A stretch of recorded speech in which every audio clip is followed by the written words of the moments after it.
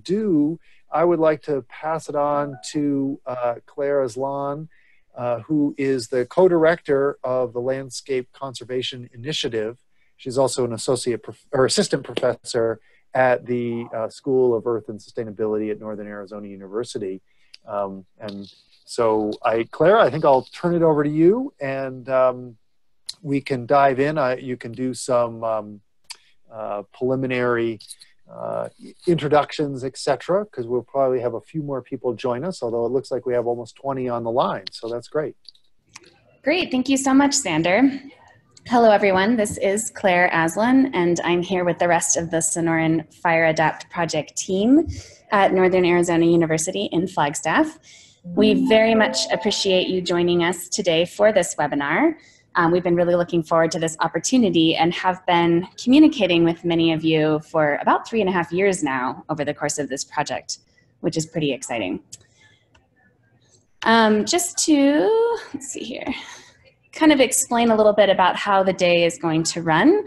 We're going to start by presenting what the goals are that we have for this webinar in particular. We're going to talk a little bit about the need for FireAdapt, some of the background information, some of which we've already discussed with some of you over the past 3.5 years, but try to bring everybody up to speed. We're going to explain the methods that this particular project has involved, and also discuss some of our preliminary analysis results. We will have time for questions and feedback at the end. And we're very much looking forward to incorporating that feedback as we continue to refine these analyses. So we'll refer a few times during the course of the webinar to the next steps that this project has laid out for it. I did want to start off by introducing our team. This is the team that we have represented today, the FireAdapt team that has been working on bringing you the results that we're going to deliver in the next couple of hours. So I'm there on the left, Clare Aslan at NAU, and for the purpose of this project, my focal area is social ecological systems. I'm also a community ecologist and have lived and worked in the Sonoran Desert off and on for the past 20 years. I had lived there for about 7 years before coming up here to NAU. So I've worked with some of you in more of a strictly ecological context in the past. But this has been a project that has been a chance to link my dual interests in the social sciences and the ecological science world. We also have Dr. Minette Sander, who has been bringing us quantitative ecology for this project and has been responsible for a lot of the really innovative modeling that we're going to be producing today. We have Dr. Sarah Souther, who is a plant ecologist and has also been contributing high-level quantitative ecology to this project. Martha Sample is an environmental scientist and has been helping us along the way with a lot of the logistical development. Many of you have received emails from Martha or been in contact with her over the course of this project. Sasha Stortz is a social ecological systems expert who is not here with us today because she is on maternity leave, but she was deeply involved in this project all along. So again, many of you have had a chance to interact with her. Dr. Carrie Levine from Conservation Science Partners is a fire ecologist and brought some quantitative modeling as well to this project and has been working in particular with Minette, and so has been responsible for a lot of our ecological models that have gone into this work. And Miranda Gray is a fire ecologist who did her master's work on the fire systems in the Sonoran Desert and provided a lot of the baseline information that this project developed off of. So our ultimate goal for the FireAdapt project is to produce maps of fire resilience that span the Sonoran Desert ecoregion, and to offer those maps as a tool to managers that are faced with changing fuels and fire regimes. This particular webinar is a piece of that process. We are going to be delivering initial results during this webinar, and in 3 weeks, we have a workshop scheduled on June 20th in Tucson. Some of you that are on the line now are also signed up for the workshop, and we're very excited to have you. There's still space if anybody else would like to sign up. And the idea with the workshop is that we are going to be able to get together in person to discuss the next iteration of these results, and also to talk through next steps. That could be the next research project that we all agree is the priority next step for the region, or other directions that we could take this work, but also how we could better disseminate the results from this particular project and make sure that they get as wide and availability to those potential stakeholders that might use them as possible. And the sign-in for the workshop, the sign-up information is going to be put in the group chat box by Martha in the next couple of minutes. So today we're going to be talking about future fire dynamics across the Sonoran Desert, dynamics that we're really starting to be able to observe and also predict using downscaled climate models, vegetation ecology, fire connectivity models, and just our enhanced ability to predict these types of patterns. But it's true that these patterns are not just ecological. They're inherently socio-ecological, and they do result from an interaction between the ecological system and the social system. So this project, the Sonoran FireAdapt project, has aimed to quantify that relationship between the social side, between the management responses, and the ecological side of these fire patterns. It's possible then to model out possible future fire patterns incorporating management on the ground, but that type of modeling must consider how that management might change if fire or fuels change over time. And of course, trying to understand that requires some novel techniques and forces us to go beyond just the simple ecological modeling that we've been able to exploit over the last few years as it's developed. Our goal for today is that we are going to share the methodological approach we've used to try to link the ecological and social sides of future fire in the Sonoran. We're going to share ecological, social, and combined socio-ecological maps of fire resilience and adaptive capacity. We're also going to share some additional analysis results regarding some of the patterns of fire management that we have begun to see emerging in the Sonoran Desert ecoregion. We will have a couple of chances to answer some questions, and we're looking forward to receiving feedback and using that to refine our products. The next step, going beyond this particular webinar, so we are going to be incorporating the feedback and conversations from today into some final FireAdapt resistance and adaptive capacity maps, highlighting resilient and vulnerable locations across the ecoregion. We will be discussing those maps further at the workshop and continuing to refine them. And then eventually we will be making those maps and products available for download online, and also of course completing the report for the Joint Fire Science Program, as well as peer-reviewed manuscripts and making both of those available for download. So we consider this to be our first results dissemination activity, but there are several more coming down the line, and we hope to make this as broadly available and useful as possible. To get just a little bit further into the background that underlay this particular project, some of you are very familiar with the high precipitation event that happened in the winter of 2004 and 2005. It led to this really extreme biomass burst where non-native and native annual grasses grew at unprecedented rates across the Sonoran. That was followed immediately by an arid spring and summer. So all of this extra biomass dried out, and we resulted in these unprecedented fire ignitions and acres burned in the year 2005. This was to the point that some land managers have reported to us that their locations on their lands that burned in 2005 still have not shown signs of recovery, and in the words of one of them, look like the surface of the moon now, 14 years later. So this is really something that's of concern. It's true that this has been 14 years. It does not happen every year.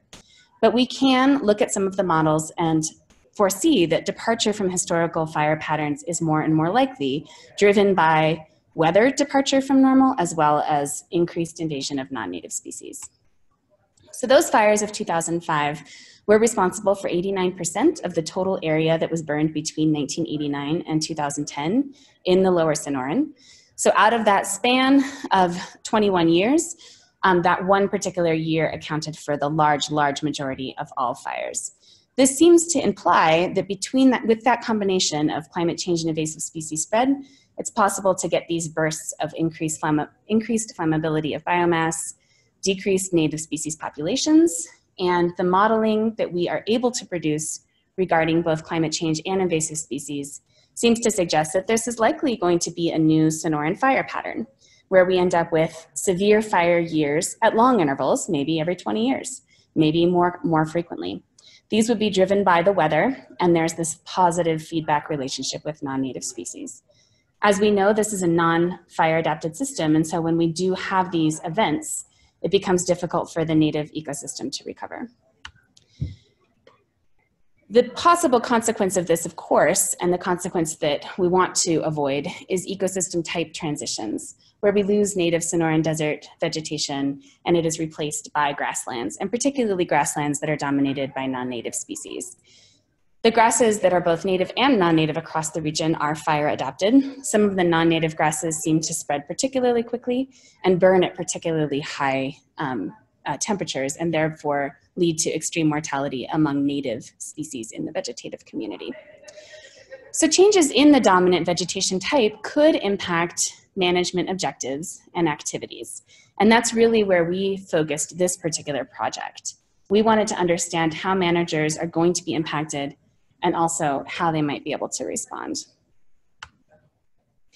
In particular, it may be possible for managers that are able to respond efficiently to help boost resilience to fire by restoring disturbed sites that are at risk of state change, for example.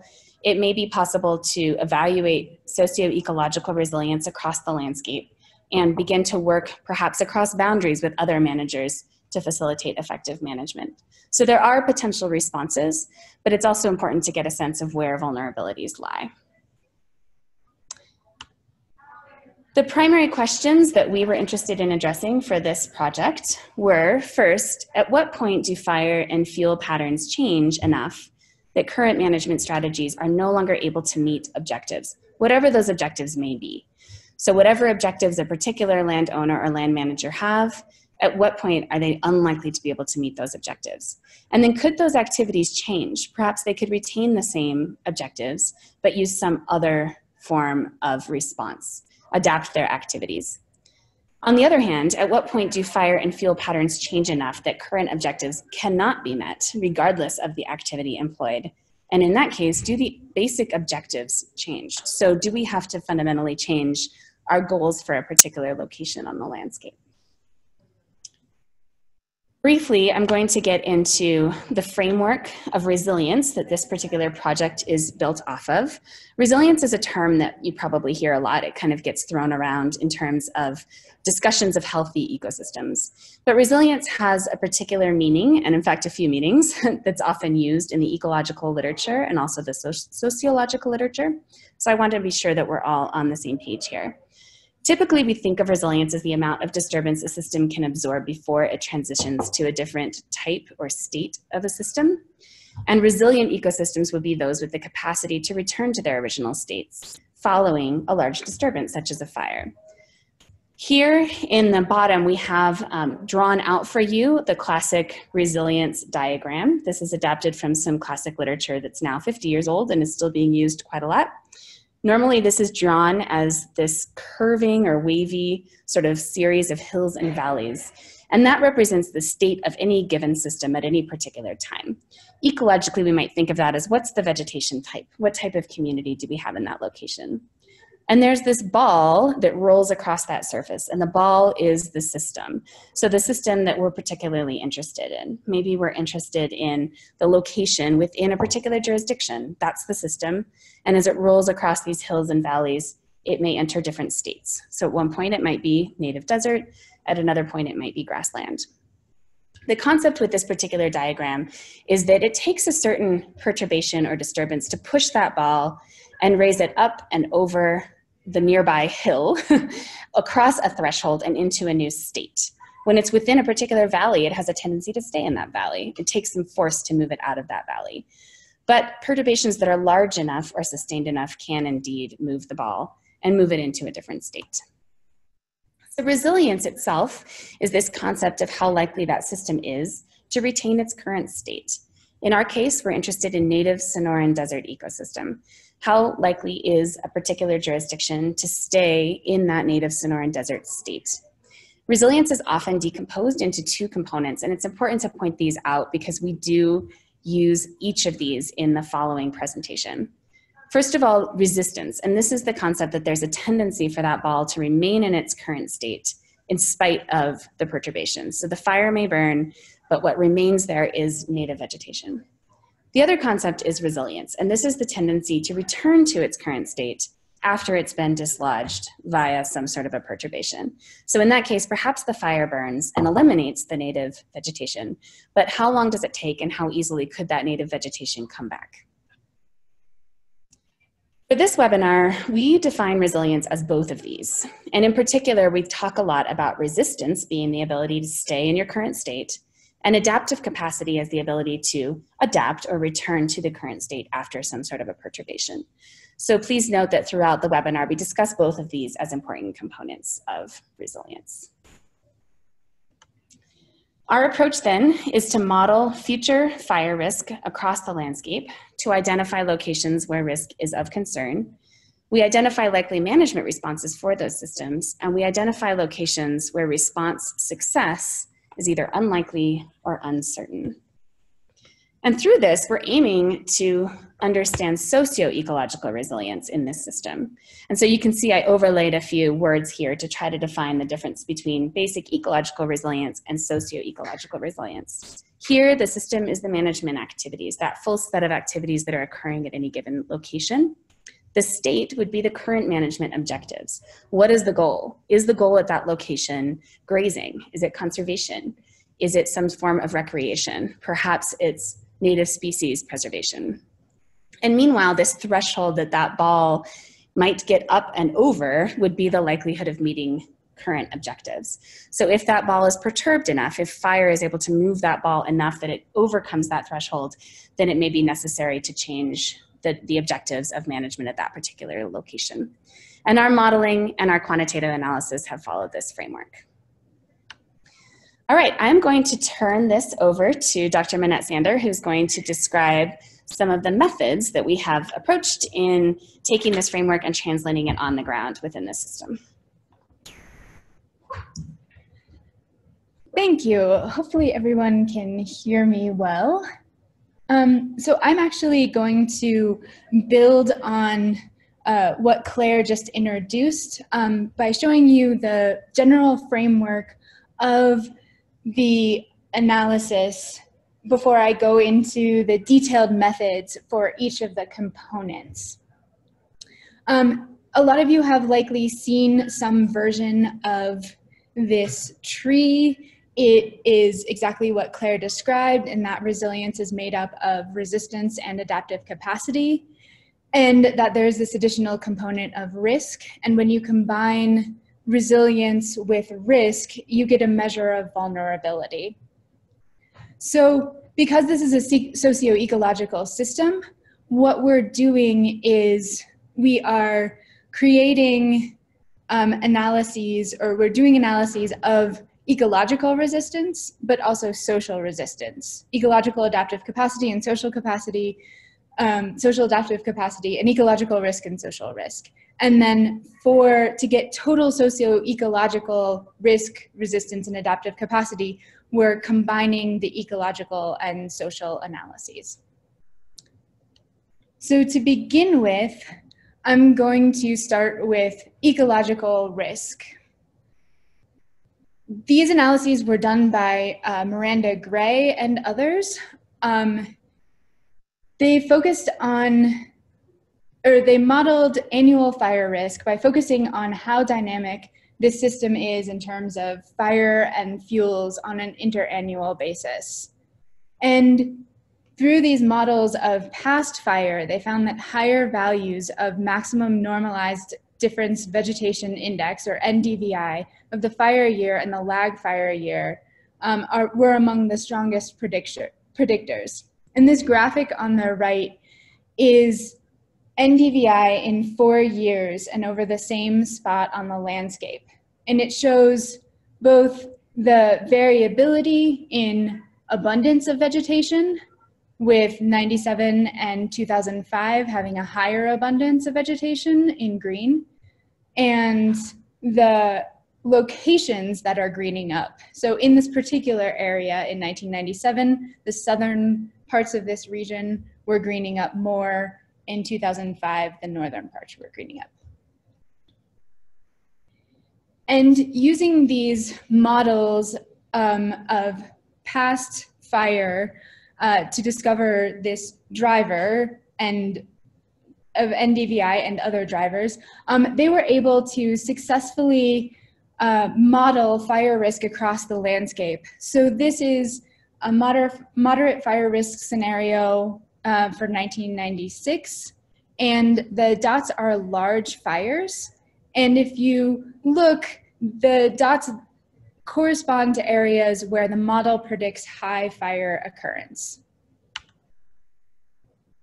And this is another demonstration of that, but for a high fire risk scenario in 2005, where there were many more fires, and the models were able to successfully predict areas of high fire risk that matched where these large fires occurred. And so building upon these models that predicted past fires, Miranda and others used these same methods to predict annual fire risk into the future. And to model dynamic annual fire risk, they drew on a suite of predictors that either varied annually and could be forecasted into the future, or were assumed to remain static through time and into the future. The dynamic variables are indicated with a red asterisk, and they include year fire maximum NDVI, lag year maximum NDVI, total winter precipitation, winter mean daily minimum temperature, and fire season mean daily wind speed, maximum temperature, and humidity. The static variables included road density, distance to urban development, surface heat load index, topographic roughness, elevation, aspect, and slope. To forecast these dynamic meteorological variables, they used the MACA downscaled climate dataset, including output from 12 global climate models. And to forecast NDVI into the future, they used 32 years of historical precipitation and NDVI data to statistically relate cool season precipitation to annual maximum NDVI. The results of those predicted NDVI values versus the observed NDVI averaged over the entire study area are shown on the graph. So as you can see, there's really good matching between predicted and observed. So they could then use the MACA precipitation data and the fitted coefficients to forecast NDVI into the future. The response variable that they used was a binary response variable, 30 meter pixels that burned in a large fire, or 30 meter pixels that burned in a small fire. They created 10 independent random draws from this binary response as training data sets, and included the entire US Sonoran Desert region, not just our study area, so that they had more training data to draw from. And the colors in the map below indicate which of the 10 data sets the training data belong to. The red are large fires that the large fires 30 meter pixels were drawn from, and the small samples were taken from a federal fire point occurrence data set. They used those 10 independent data sets and accompanying predictor variables to train 10 independent random forest models. For each of the 10 global climate models, the mean and standard deviation was derived from those 10 random forest models. The annualized estimate of fire risk was averaged over 10 data sets and 12 global climate models, and includes uncertainty. That uncertainty being standard deviation of the random forest models means and standard deviation of the global climate model means. To predict and compare maximum risk at each 30 meter pixel, they forecasted annual climate and NDVI variables into the future for 2 time periods, 2015 to 2034 and 2035 to 2054. Obviously, 2015 isn't the future anymore, but I'm still gonna refer to that time period as future fire. For 3 different time periods, past 1950 to 2005, in these 2 future periods, they predicted annual fire risk and determined the maximum annual fire risk in each time period. They then compared historical maximum fire risk to future fire risk. So these maps at the bottom just show you fire risk on the left, the uncertainty from the random forest models in the middle, and uncertainty from global climate models on the right. Before I get into the social fire risk models, I wanted to give you an overview of the social data which underlie all of our social analyses. We had two ways of collecting social data, through interviews and through surveys. And some of you likely participated in one or both of these. During the interviews, we asked land managers to describe current management objectives and current management practices. Using these land manager responses, we summarized them into 10 management objectives and 13 current management categories. During the interviews, we showed managers the future fire risk maps produced from the fire risk analysis I just described, and asked them how likely it was that they would continue to meet current management objectives in the future, as well as how likely it would be to change management practices to continue to meet current objectives. We also asked them a question about how likely, if they were not able to change current management practices, how likely it would be to change current objectives. That piece of the interview was not used in the spatial analyses, and Claire and Sarah will actually address that later in the non-spatial analyses. Managers, in these interviews, managers were asked about both pre-selected random points across the landscape within their jurisdictions, as well as areas of concern that the managers identified. For the surveys, we sent surveys out to land managers to ask questions about innovation and uncertainty, adaptive management, and constraints within their organization. Land managers responded for their jurisdiction. For each social model, risk, resistance, and adaptive capacity, we used both interview and survey data as an input. So this is just an overview of the survey to show you examples of some of the questions, which are actually statements, and had managers respond on a Likert scale from strongly disagree to strongly agree. So going back to the social component of fire risk, from the interview data, land managers reported current management objectives and current management practices. And we used responses for any objective that fell under the category of fire suppression and any fire management practice, and scored 1 for yes and 0 for no. And these maps at the bottom are maps of where fire suppression is happening across the landscape. On the left, fire suppression is in turquoise, and on the right, where fire management is occurring across the landscape, and those are in blue. To predict the probability of fire suppression objectives or fire management in areas of the Sonoran Desert where we did not have interview responses, we used Bernoulli logistic regression, and our predictor variables were jurisdiction type, so federal, non-military, state, local, military, and tribal. We used distance to nearest major road, distance to community, elevation, latitude, and longitude. And all of these predictor variables came up in one way or another in interviews with the managers. From the survey side, we used 2 questions about organizational constraints.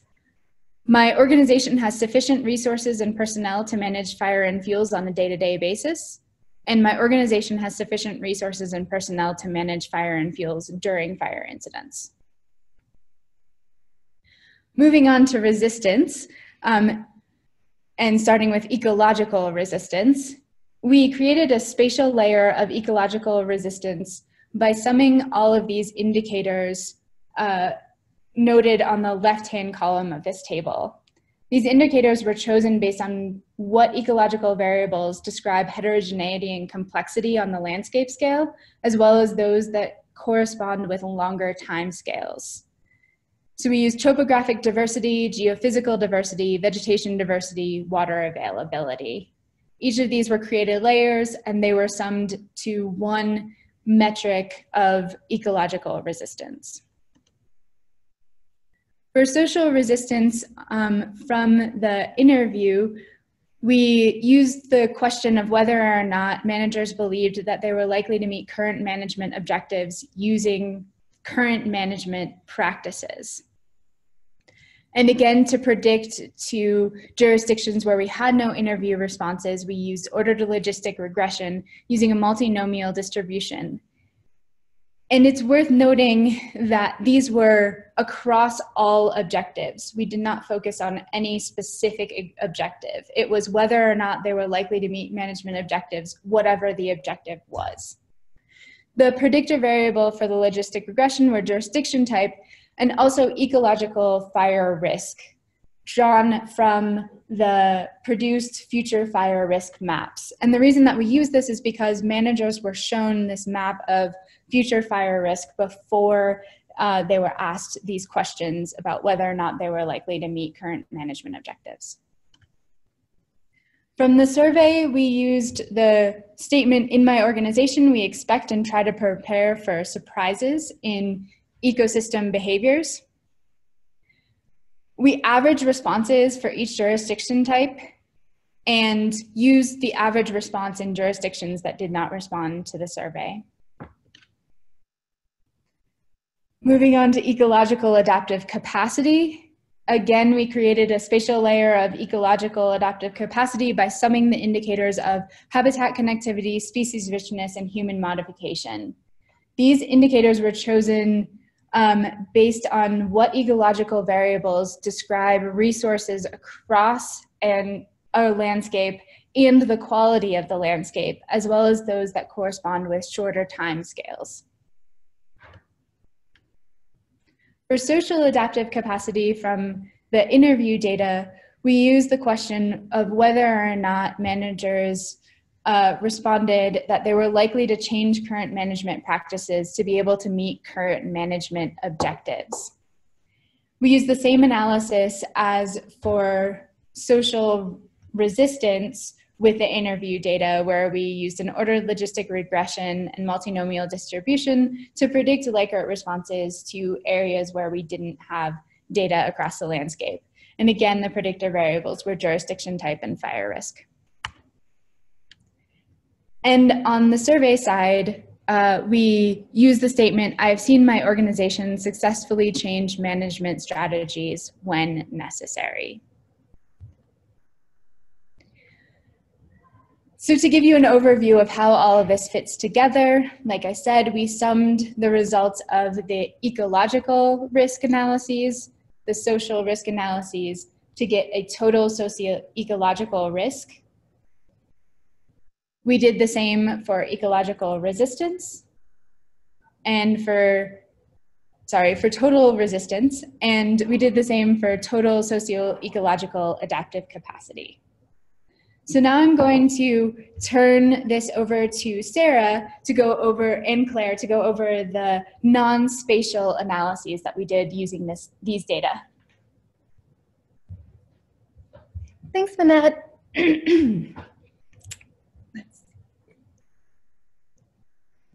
So in addition to the spatially explicit analyses that Manette is conducting, Claire and I wanted to mine the interview data for patterns that were not necessarily spatial in nature.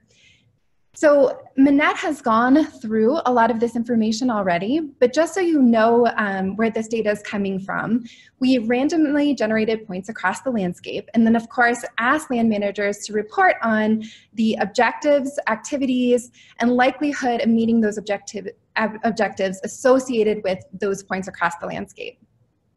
As Manette mentioned, we scored those interviews and identified 10 management objectives and 13 management activities. So for these categorical data, for each spatial point across the landscape, we either scored it as a 1 if the objective or the activity was reported for that area, or 0 if it wasn't. And then we were able to analyze those data using generalized linear models with a binomial error distribution, and of course followed those up with pairwise comparisons to test for differences among groups. Land managers reported the level of confidence that any particular activity would meet the objectives that it was intended to meet, or could be adopted, especially if it was an activity they were not yet using. We were interested in investigating the level of confidence in these management activities to determine if there were certain patterns that might emerge relevant to jurisdiction ownership or relevant to certain characteristics of each site. Some of this involved simple summary statistics. So what were the objectives and activities, and what were the confidence levels that were reported by managers related to each of these objectives and activities by jurisdiction? So we will present some of that to you today. We were also interested in comparing those confidence levels by activity and by objective. So particularly, were there certain objectives that managers felt they were more likely to be able to achieve, or certain activities that they felt they were more likely to be able to adopt? We used Kruskal-Wallis H tests with Dunn's test for multiple comparisons to compare those confidence levels. And additionally, we were interested in understanding how different types of jurisdictions reported differing levels of confidence in their ability to achieve objectives. And so we used simple t-tests to compare federal versus non-federal jurisdictions in that area. At this moment, we wanted to pause for just a couple minutes to see if there are any questions or clarifications on the methods to this point before we move into the results section of the presentation.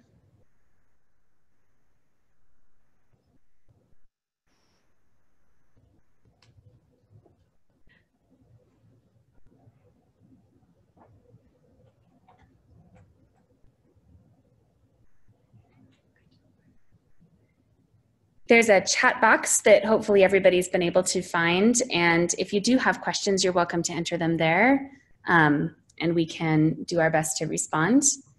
We'll move on in just a few moments to the results section.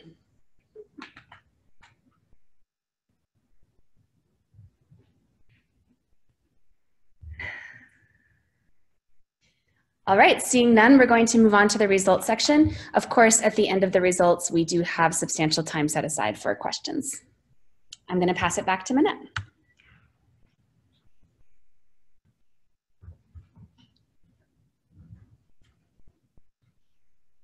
Thank you. So before I go into results, I just want to let you know what's about to happen. I'm going to go through each of the results, each of the analysis results for ecological risk, social risk, ecological resistance, social resistance, ecological adaptive capacity, and social adaptive capacity. These are the inputs for total socio-ecological risk, resistance, and adaptive capacity. And I'm going to go through them fairly quickly. If you have questions on them, feel free to stick those questions into the chat box. And as Claire said, we can get to them after we go through all of the results. All of the results that are presented are at the level of the study area. If you're interested in seeing downscaled results for your particular jurisdiction, I would encourage you to sign up for the workshop. So this map of ecological fire risk across the landscape will likely be familiar to those of you who participated in the interviews. Low ecological risk or low fire risk across the landscape is in green, and high risk is in red. And at the top right of this map and in all of the following maps, there's a reminder of all of the pieces that went into creating these results. Moving on to social risk. The gray areas on this map are private lands for which we had no data. Areas of low risk are in yellow. Areas of high risk are in red. And we found that the major drivers of risk across the landscape were jurisdictions that had no fire suppression and no fire management. This is the results for ecological resistance, and low resistance are these darker turquoise colors, and high resistance are the lighter turquoise colors.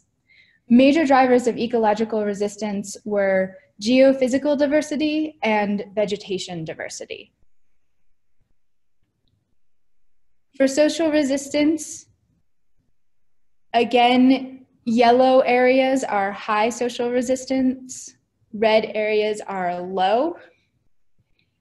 And major drivers of social resistance are whether managers reported that management objectives could continue to be met. There was more spread in this response than in surprises in ecosystem behavior. But it's worth noting that all answers for whether or not management objectives could continue to be met hovered around uncertainty, which is this I don't know category in the Likert response. Ecological adaptive capacity is low ecological adaptive capacity is shown in dark turquoise. High is shown in these lighter colors of turquoise. And as should be obvious for all of you who are very familiar with the Sonoran Desert landscape, a major driver of low ecological adaptive capacity are roads, proximity to roads, and proximity to human modification in general. For social adaptive capacity, again, we have yellow denoting areas of high social adaptive capacity and red denoting areas of low social adaptive capacity, with these gray areas as private lands. A major driver of social adaptive capacity is whether or not an organization has changed management strategies in the past. If they have, they ranked as more highly adaptive, and if they had not, they ranked as less adaptive. This is just a reminder that total ecological risk, resistance, and adaptive capacity are summed from the ecological and social results. I'm going to show the total maps several times to point out features of them. So if I move through them too quickly initially for you to absorb them or for your particular areas of interest on the landscape to be found, I'll return to them multiple times. So here's our map of total socio-ecological risk, where blue and cooler colors in general denote low risk, and red and warmer colors in general denote high risk. And as you can see, there's considerable variability across the landscape. Total resistance. High resistance is denoted in blue and cooler colors. Low resistance is denoted in red and warmer colors. And total adaptive capacity. Again, high adaptive capacity is denoted in blue or cooler colors, and low is denoted in red or warmer colors. And as you can see, this ecological piece of near to roads, near to human modification is really driving this total adaptive capacity map. So I'm going to go through and point out a few areas of interest. I'm starting with the good news first. These are some areas of low fire risk across the Sonoran Desert landscape.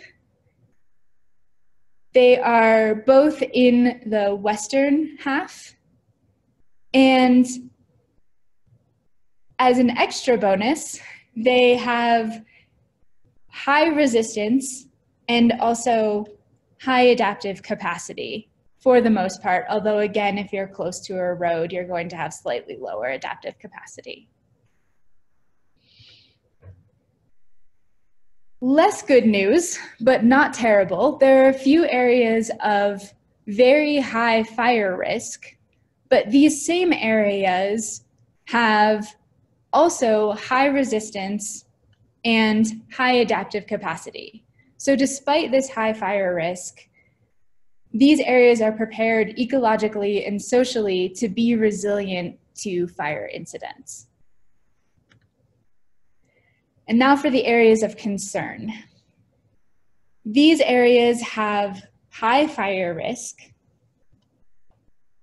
low resistance, although there is some variation across the areas where some have slightly higher or higher resistance than others, and lower adaptive capacity, again with some variation across these areas.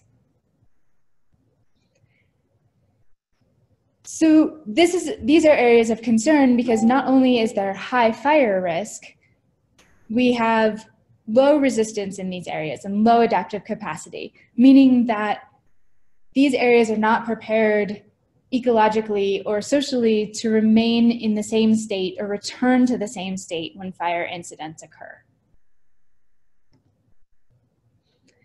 So returning to this overall model of resilience and vulnerability,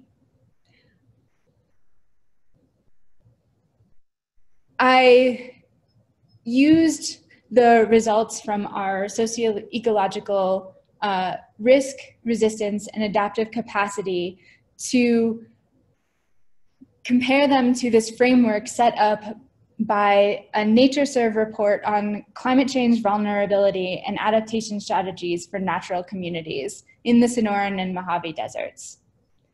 In this, they defined these categories in the lower right of low, moderate, high, and very high vulnerability based on a 0 to 1 index score for resilience, which is a combination between indirect effects, which is our resistance, and adaptive capacity, and sensitivity, which is our risk. So here is a figure that shows sensitivity on the x-axis, resilience on the y-axis. Sensitivity moves from low risk on the left to high risk on the right. Resilience moves from high resilience near the 0 point to low resistance at the, low resilience at the top. And the box in the lower right reminds you how these areas are divided up into low, moderate, high, and very high vulnerability. Each point within the figure is a cell of the total resilience, resistance, and adaptive capacity combined, and total risk rasters. So as you can see, there are a few areas across the Sonoran Desert landscape that actually have low vulnerability. That's great news. But there are a lot of areas that fall into moderate vulnerability, and even more areas that fall into very high or high vulnerability. And to show you where these areas occur across the landscape, here are maps of sensitivity or risk and resilience, which is that combined score of resistance and adaptive capacity. In this, red colors are better and yellow colors are worse. So red denotes low risk and yellow denotes high risk, and red denotes high resilience and yellow denotes low resilience. Areas with very high vulnerability are yellow on both the sensitivity and the resilience maps. Areas with high vulnerability are yellow on either sensitivity or resilience, and orange on the other. Areas of moderate vulnerability can either be orange on both maps or orange on the sensitivity map and red on the resilience map. And areas of low vulnerability are red on the sensitivity map and orange on the resilience map. So now I'm going to turn this over again to Sarah and Claire for the results of the non-spatial analyses.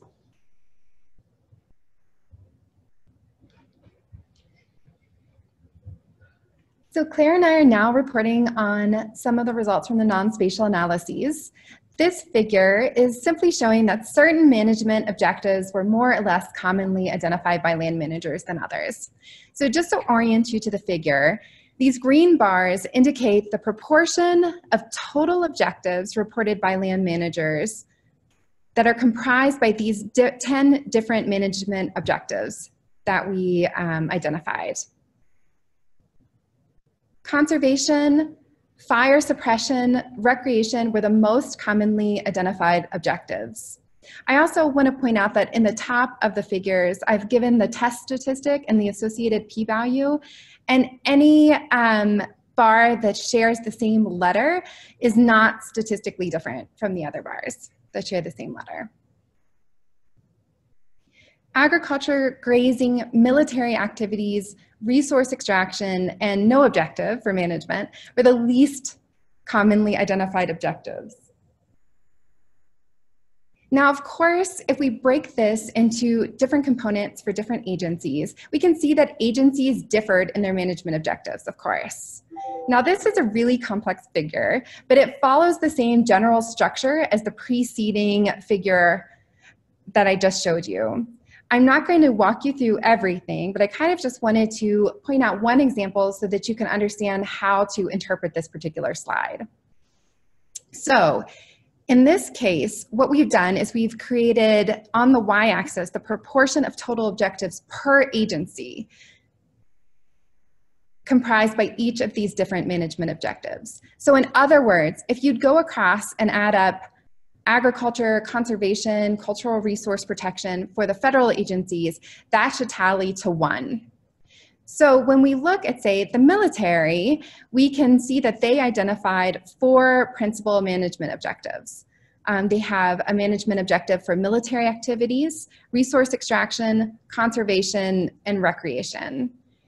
If we look at a particular objective, say the military activities, we can see that the military is the only agency that specified that particular activity, and that for most of the points across their landscape, many of them had this military objective.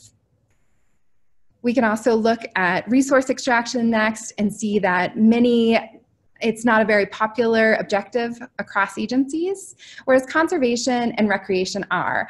All of the major agency classifications identified those objectives. So in other words, when you're looking at this figure, you can look not only within each agency and see how they're allocating space or how they perceive that they're allocating space to each of these different objectives, but you can look across a particular objective and compare how the different agencies are defining objectives for their area. And then you can just go through the slide and pick out patterns that are interesting to you. So one that I chose here was just looking at how federal and tribal lands were the only agencies to identify cultural resource protection as an objective. Another thing that was interesting is that state lands were more likely to specify an agriculture or grazing objective for their particular parcels. Here we have some of the summary statistics related to the confidence with which each of our respondents reported that they were likely to achieve their current objectives. So again, these values are drawn from these Likert scales, which ranged from 1 to 5 during the interviews. Each of the interviewees reported each of these objectives, and along with it, they reported the confidence that they felt they were likely to achieve that objective. Note that level 3 was sort of the middling level that indicated that they were not sure. So of course, many of these confidence levels are hovering around 3. There was definitely a tendency to center around 3. But it is interesting to point out those objectives that seemed to have slightly more confidence in reporting or those that had slightly less. In particular, those that had objectives related to agriculture or to general fire suppression reported in general a higher likelihood of achieving those objectives into the future. By contrast, those that had cultural resource protection as one of their key objectives reported a slightly lower likelihood of achieving that objective into the future.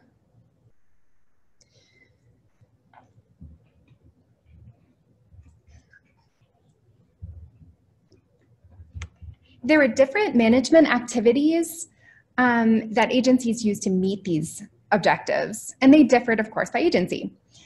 So we identified 10 different objectives. That is way too much information to present here. We'll report that in the final report. So today I'm just going to go over one objective, which is fire suppression. So just to orient you to this figure, on the y-axis we have the proportion of total management activities, and on the x-axis we have the management agency classification. So you can see that of the agencies that identified fire suppression as an objective, most of them were managing that for that objective by actively managing fires. Now, one of the interesting patterns that you can note here is that the federal agencies had a slightly more diversified approach towards meeting this objective of fire suppression. They also included grazing in their management activities, native species management, outreach and education, and preventative vegetation removal, which refers to removing invasive species. So the federal government tended to include more preventative measures. In terms of the management activities and summarizing across the levels of confidence that were reported, here again we have those summary statistics using those Likert scales that ranged from 1 to 5. Each of our respondents mentioned which activities they associated with each objective and then estimated on a scale of 1 to 5 how likely those activities were to meet those objectives. Again, you can see that there's a few of them that sort of emerge, although most tend to hover, once again, around that level of 3 or the don't know level, sort of that middling response. A few that seem worth pointing out, those that managed for crops, for fire management, and for native species management tended to score somewhat higher on their confidence that they would be able to use these activities successfully to achieve objectives. Those that managed for cultural and social resource protection, once again, as well as those that managed for recreation, had slightly lower scores overall. At the same time, we asked those that reported a low confidence that they would achieve a particular objective at a particular location to identify any alternative management activities that they imagined could be adopted in that location. And once more, some of those emerging activities were scored with fairly high likelihoods of being adopted. Those included reverting to active fire management, implementing active outreach and education, and interestingly, those that reported that they were unlikely to adopt any alternative management reported that that was not a very likely alternative strategy, which sounds a little bit, intuitive. But the point here, I think, is that people are not willing to give up. They're not likely to adopt nothing if the current strategy is not likely to achieve their objectives. We ran a brief Kruskal-Wallis comparison to get a sense of whether objectives were more likely to be achieved than others. Although, once again, the objectives do tend to hover around that level of 3, or that sort of non-committal don't know, there was a high enough sample size here that we were able to pick out some interesting patterns. Economic objectives are significantly more likely to be achieved than conservation, recreation, or cultural resource protection objectives across the board. Fire prevention and recreation were both significantly more achievable, according to our respondents, than conservation or cultural resource protection. And military objectives were significantly more likely to be achieved than all the others, with the exception of economic objectives. In this figure, just as in the ones presented earlier, a difference in the letter on top of each column implies that there is a significant difference in confidence level between those columns. Applying the same test to management activities, we again compared the likelihood that certain activities would be successful in achieving their objectives. Economic activities, once more, were significantly more likely to be effective than conservation, fire prevention, recreation, or cultural resource protection activities. And both fire prevention and recreation were significantly more achievable than cultural resource protection. These are not, of course, separated out by jurisdiction type. These activities and objectives are across the board among all of our interviewees. We were also interested in how jurisdictions differed, and in particular, the finding that federal jurisdictions reported a high number of different activities led us to question whether federal jurisdictions also reported higher confidence levels that they would achieve their objectives. This was a very simple test, simply a t-test comparing federal and non-federal jurisdictions. Both of them, once again, hover around that mean of don't know, or the non-committal mean, but there were still significant differences where federal jurisdictions report higher likelihoods of achieving objectives than do non-federal jurisdictions. And federal jurisdictions also reported higher likelihood of adopting new activities, if need be, than the non-federal jurisdictions reported. We're going to provide just a few takeaway messages and conclusions stemming from these results, and then we're going to open the floor for questions and discussion. So I'll pass it back to Minette for a moment.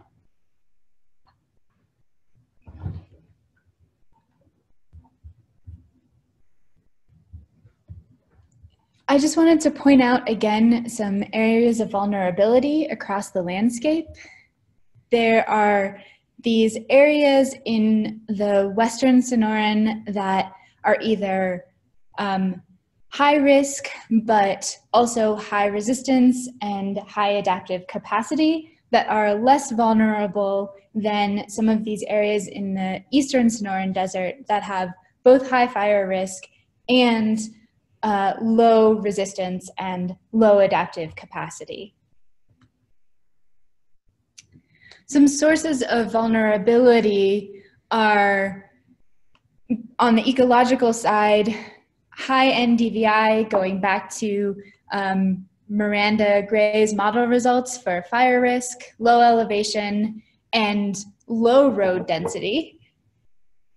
Low geographical and vegetation diversity, and proximity to human modifications like roads.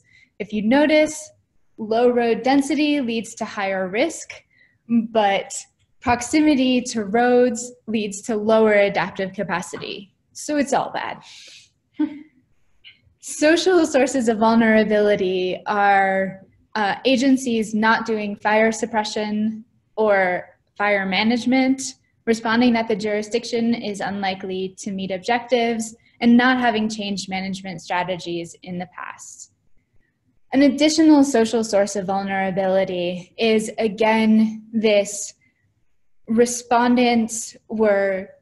average respondents were generally hovering around the I don't know or uncertain response about the future. And that uncertainty could lead to greater vulnerability. On the other side of this, there are a few noted sources of resilience. Low NDVI and fewer invasive species will confer greater ecological resilience, as does higher plant diversity. Adopting fire suppression as a management objective and doing active fire management confers social resilience. And having organizational flexibility to be able to change management objectives or change management practices to continue meeting objectives is really an important source of resilience. Obviously, all of these require having more resources. One of the survey, or two of the survey questions that I used concerned resources, and like many of the other responses, those hovered around lack of agreement, not disagreement, not agreement about whether or not any given organization had enough resources to meet fire incidents in the future.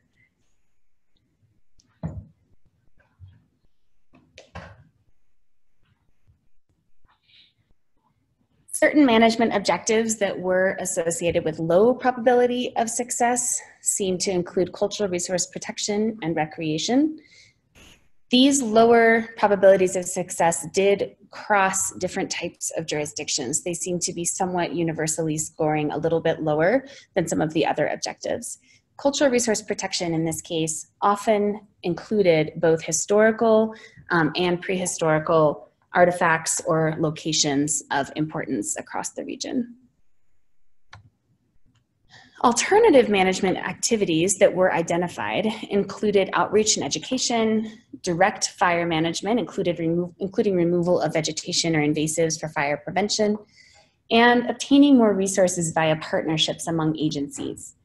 So these were management activities that people reported that they were not currently doing within their own jurisdiction, but that they could imagine doing if their current activities were not able to meet their objectives.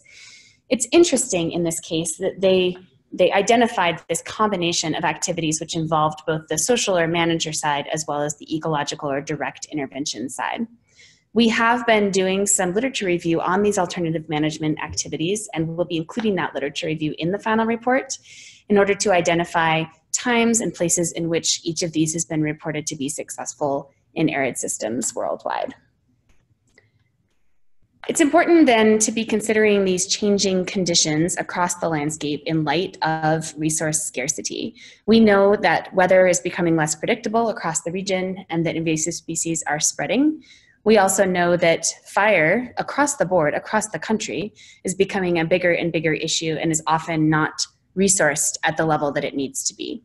So as management agencies confront these resource scarcities, it becomes difficult to pinpoint where and how they should be directing those resources.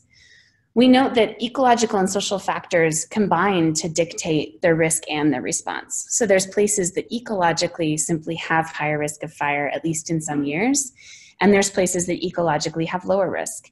There's also social responses that allow a particular location to bounce back more readily from an event like a fire, or to perhaps prevent some sort of a state change as a result of a fire.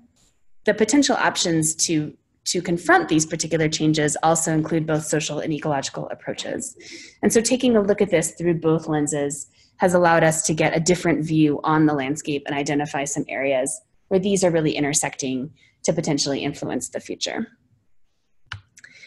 Now we're at the point of the webinar where we would like to take any questions, feedback, or comments. I want to reiterate once again that we have a workshop coming up in 3 weeks in Tucson, and we will be presenting these results as well as some additional refinements and downscaled versions of these models. We will be taking that workshop as a time to interact directly with participants, to work through next steps, to have a discussion about what the key priority next studies should be in the region, and also ways in which this information can best be disseminated to be of use and of interest to stakeholders across the region. And following the workshop, we will be taking all of these results and combining them into our final report. So the information we've presented today will be available in multiple ways, but we do look forward to seeing many of you at the workshop. And we want to now take a moment to see if we can hear from you on what you saw and whether you have specific questions or thoughts.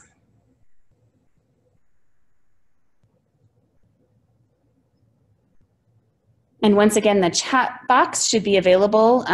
If you have not found it, if you scroll your mouse to the top of the window, you ought to see a menu. On the far right, there's a button that says More with 3 dots, and you can access the chat box through that button. So please feel free to record your questions into the chat box.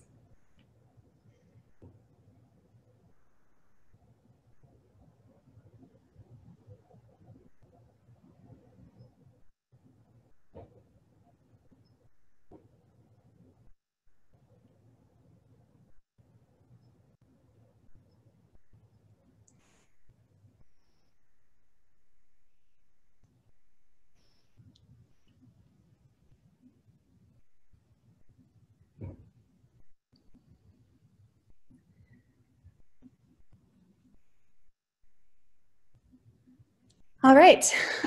Well, since we do not see questions in the chat box, we're going to go ahead and wrap up. We want to issue a strong thank you to the Southwest Fire Science Consortium for hosting this webinar. We deeply appreciate their assistance throughout this project and with this opportunity to engage with you all. We very much look forward to the workshop on June 20th. Each of you has heard from us multiple times about the project and the workshop, so please feel free to reach out if you have questions or concerns. If you are able to attend the workshop and have not yet registered, we encourage you to do so. If you're unable to attend the workshop but are interested in continued interactions on this project, we are at that step where we are very pleased to take feedback and to bounce these results off of people and to get a sense of additional ways in which we can tweak these analyses. So we welcome those kinds of communications. We very much appreciate you taking the time to join us today, and we look forward to making all of these results broadly available. Yes. Great. Thank you for a great webinar. And I'll go ahead and close it down, and I'll send out an email when the recording is ready. Great. Thank you so much, Sander. Thanks, everybody. Thank you. Thank you.